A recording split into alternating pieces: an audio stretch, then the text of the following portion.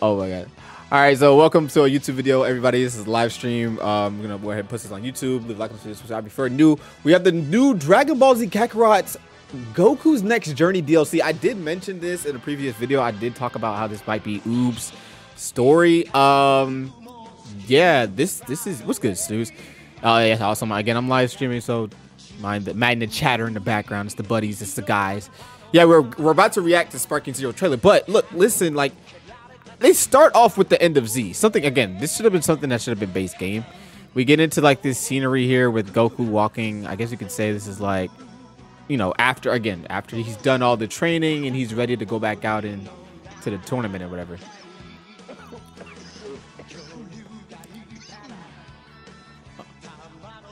Dang, y'all on the pendulum now. I gotta mute. Almost place this.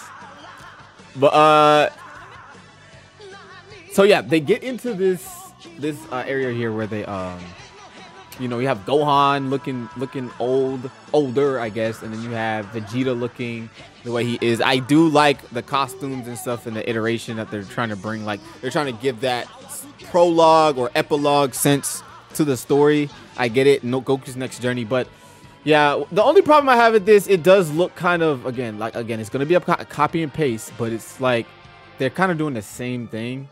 I'm not really seeing what these DLCs are great for people who want to experience the story in its bare bones nature, who just want to see the story without watching the show. I get it, but for us fans of the show or this, you know, Dragon Ball, I would have liked them to choose or to have done something a little bit more engaging.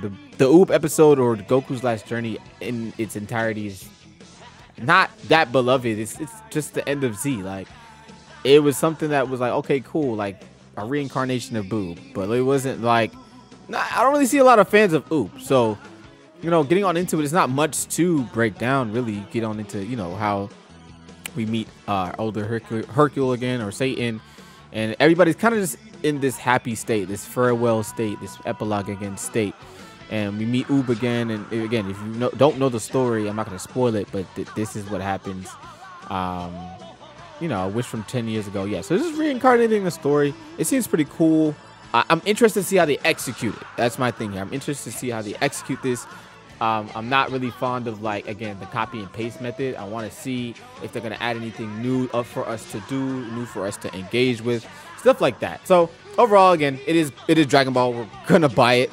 I'm gonna buy the DLC and review it, of course. I don't know when it's supposed to be coming in February. So this DLC will be out in February. So coming soon. So yeah, this will be DLC. So yeah, let's get back on into the live. We have about almost 30 minutes until Sparking Zero